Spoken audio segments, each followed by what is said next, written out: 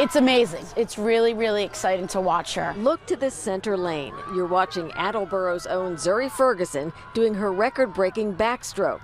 A 17-year-old so good, she's now an Olympian. The amount of effort that she puts in the pool for practicing, for traveling for meets, to be here at school is just, it's mind-blowing. Darby Sawyer is Zuri's coach at Attleboro High School. She remembers the moment Zuri shared the big news. And she's like, it's not official yet, but I'm going to Paris. Zuri will compete for Trinidad and Tobago. Both her father Andre and mother Karina were born there. A three-time state champion here at home, Ferguson set new records while qualifying for Paris in the 50, 100, and 200-meter backstroke.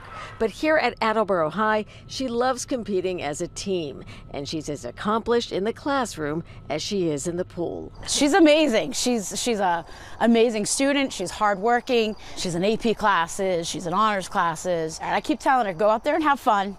This is an experience to set you up for 2028. And you know, we're just so excited for her.